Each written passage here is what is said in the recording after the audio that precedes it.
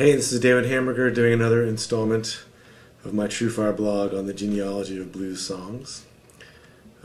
It's Sunday morning here in Austin where I'm filming this. And I've been thinking about this tune a lot. There's a lot of links posted on YouTube to a bunch of different versions. There's video of some, there's audio of others. So you can check them all out. I'm going to try to deconstruct a little bit of what's going on. Basically walk you through some of the particular parts of the Robert Johnson version, since that's only, obviously you've only got audio for that. So I'll play through a version of it, of his first chorus, his introduction, and then go back and break down a few of his moves, and then just talk about what's going on in some of the other footage and some of the other audio that we've got that's available. So let's dig in. Here's, roughly speaking, the first chorus of Robert Johnson's version of Sweet Home Chicago.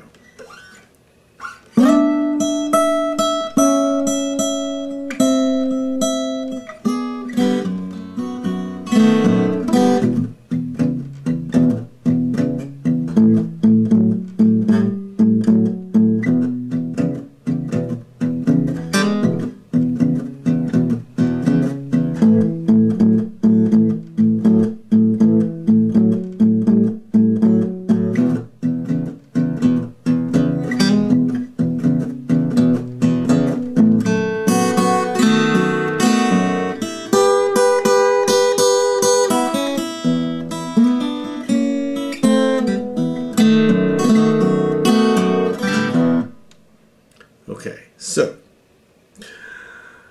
and I know that basically on the 4-chord, I played it a little differently from what good old Robert does, but basically it starts with this turnaround, and what you're doing is you've got your pinky on the 12th fret of the high string, and your middle finger, or your ring finger, on the 12th fret of the 4th string, and then you're going to pinch with your right hand. The reason I'm not doing any close-ups today is because I'm just doing one camera, and I've got, I want you to be able to see the right and the left hand at least a little bit. So I'm using my thumb, and I tend to use my ring finger on the high string, and then my middle finger on the 2nd string, and my index finger on the 1st string, but you can do it how you like. You can't actually see Robert Johnson doing it, so who knows how he was doing it. But you're going to grab those two 12th fret strings, pinch once, and then repeat the next 3 times with your ring finger. Then go down 1 fret on the 4th string and repeat the same kind of right hand move.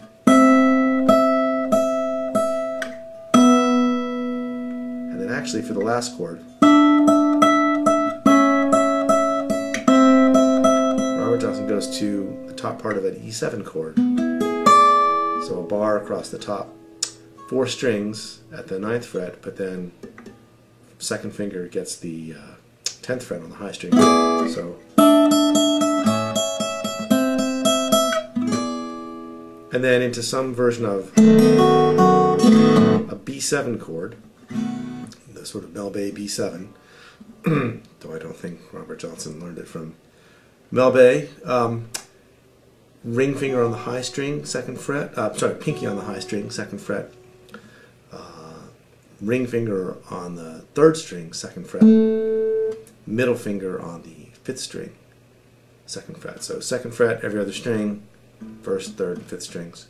Index finger, 1st fret on the D string. Only the bass is played now on the 6th string. And some kind of vague brushing or moving around on the high strings, and then the thumb playing that low root, which is actually the 5th of the chord, but it's the bottom note of the chord. Then into the classic shuffle pattern,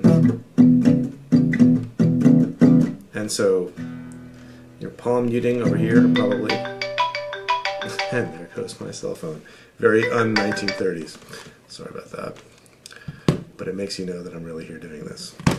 Okay, so index finger on the 2nd fret to the 4th fret, and then this gets moved over to the 5th and 4th strings, so open 5th string and then 2nd fret on the 4th string, and this time going up to the 4th fret and then the 5th fret and the 4th fret on the D string.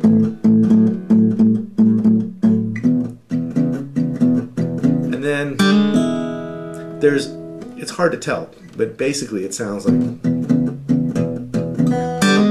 doing a little hammer on back onto the E chord is what Robert Johnson is doing. And so he's shuffling his way through the E and the A chords, and then going to that 5 chord, that B7, that open chord.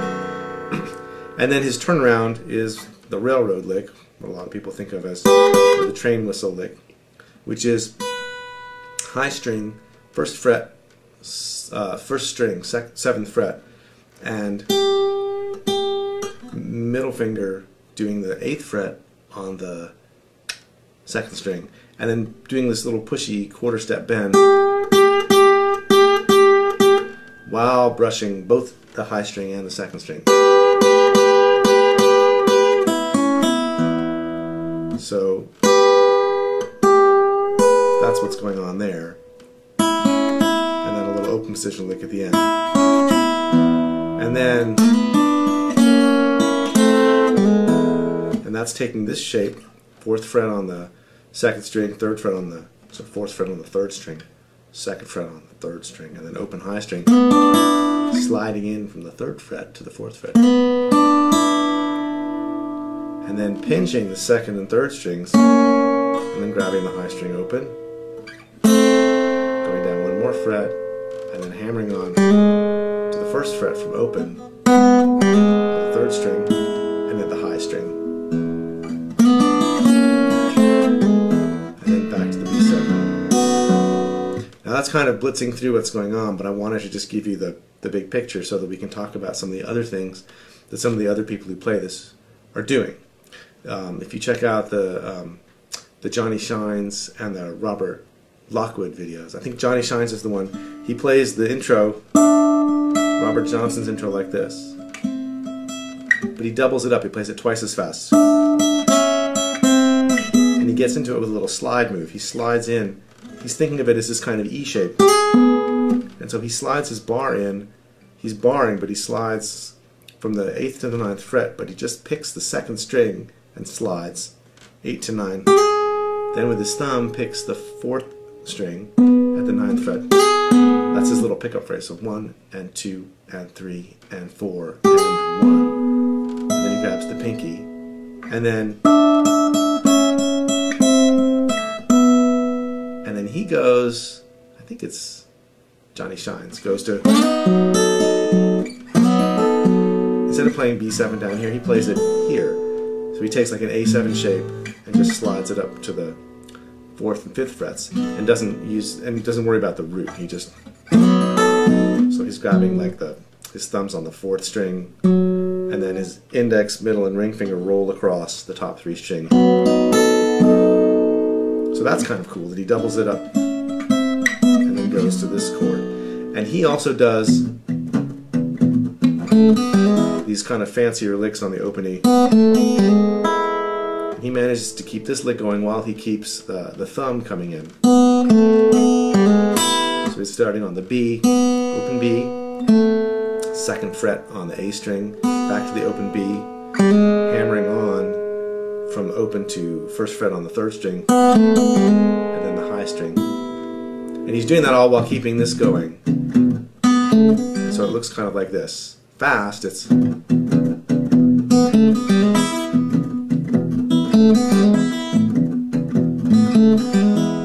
but slowed down,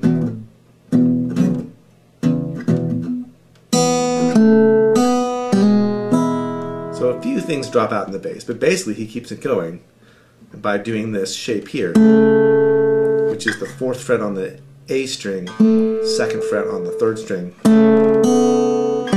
Everything else is open. Check it out. So he's got the open E and the open B string, and then pinches 4th string, 5th string, 3rd string on that new shape, back to the open B, hammer on to the open, from the open G to the 1st fret, and then grab the high string with the low string.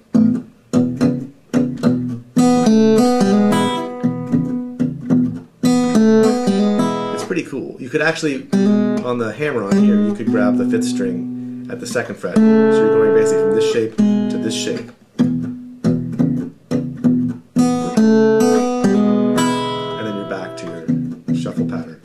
plays a few other different variations of that, but that's kind of the coolest one. And then Robert Lockwood Jr. does some of the fills like that also. And these guys both do different things to the turnaround. The train whistle lick. You know, it's interesting. Johnny Shine speeds up the intro, but then when he comes to the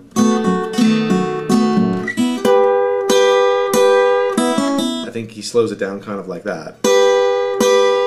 So instead of doing eighth notes, 1 and 2 and 3 and 4, and he does 1, 2, 3, 4, something along those lines. And Robert Lockwood Jr. just kind of keeps the thump going. He does one of those great things where it shouldn't really work, but you know, the rhythm, the time's all there, and does it with a lot of conviction, so you don't really care the fact that he goes to this chord and he just kind of plays like the bottom two strings kind of open, just like not really playing much of anything except time, and he's muting it a little bit with his palm probably, so he just goes, you know, he's just kind of keeping junk going on at the bottom, but again, he kind of slows down that lick too. Those are some of the acoustic version highlights.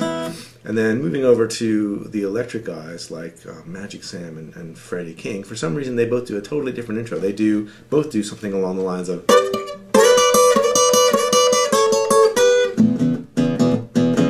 and like I mentioned in the text part of the blog, the great thing about these two guys is they're both like these watershed Chicago electric blues guys, but you can tell just watching Freddie King anyway. We're not, you know, didn't dig up any footage of Magic Sam, but you can hear in Magic Sam's playing too that when Magic Sam does the intro, he starts off with the lick, and there's a rhythm guitar player in the band, but he also then jumps down. You can hear him coming in on the shuffle figure.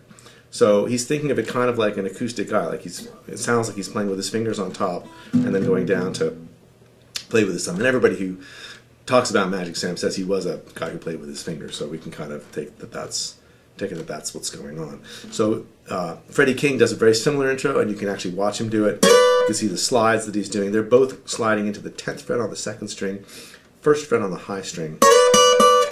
He's playing triplets, 1 and a 2 and a 3 and then maybe doing a little bit of a bend, so there's a little bit of that train whistle lick. And the shuffle down at the bottom with the thumb. So what's cool about these guys is you can also hear Magic Sam doing these kind of licks.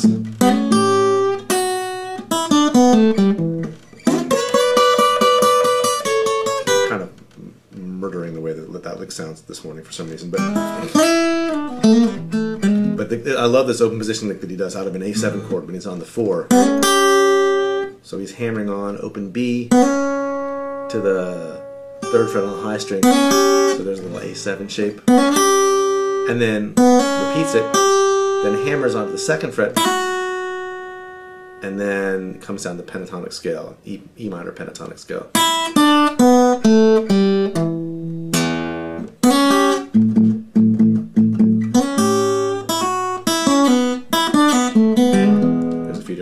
There's kind of like the Johnny Shines lick, that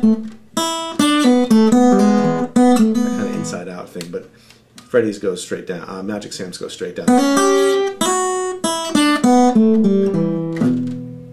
And then what they both do for the 4 chord when they're soloing or playing fills,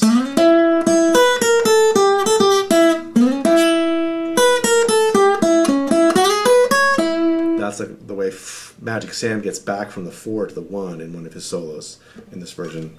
So they're all coming out of an A shape. And I say they because I'm going to also talk about a Freddie King thing like this. So it's an A chord shape. It's an A chord up at the 5th fret and sliding into the 6th fret of the 3rd string and then over to the 1st fret on the 2nd string. Repeating that and then coming up to the 7th fret of the high string. Coming down chromatically, which is super cool. So 7th fret, 6th fret, 5th fret, pinky on the 8th fret of the 2nd string, back over the 1st string, back to the pinky, and then 1st fret on the 2nd string. all these like 50s records that these guys were probably going to see those guys or hanging out with them or whatever it is. The backup guys who played with Muddy Waters and Howlin Wolf were doing these kind of moves too. And Freddie King gets back to the Magic Sam, repeats this.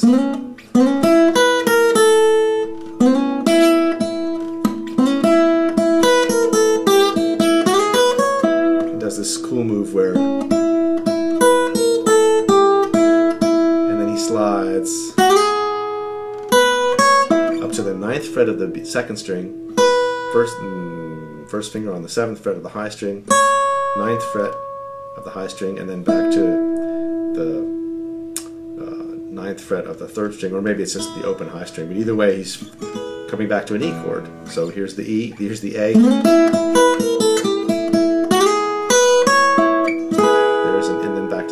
There's your E chord. Now, that's kind of it as far as how far Magic Sam takes it. Freddie King does it for the 5 chord too. So, and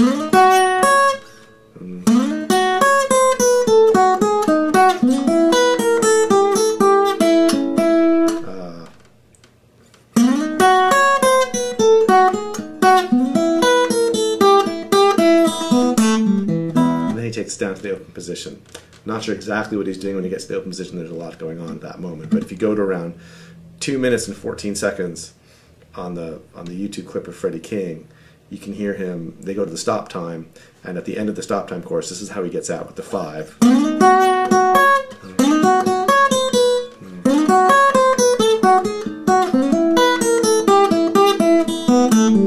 Something like that. I'll do that one time really slowly.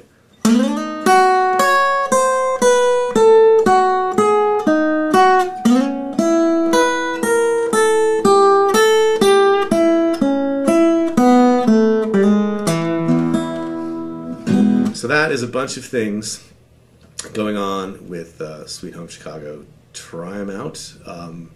Just, you know, even if you grab some of these new turnarounds or a few of these licks, you'll have some things that you can use on any kind of blues in E, obviously, and you can even transpose some of them, especially these last couple licks that I've been showing you.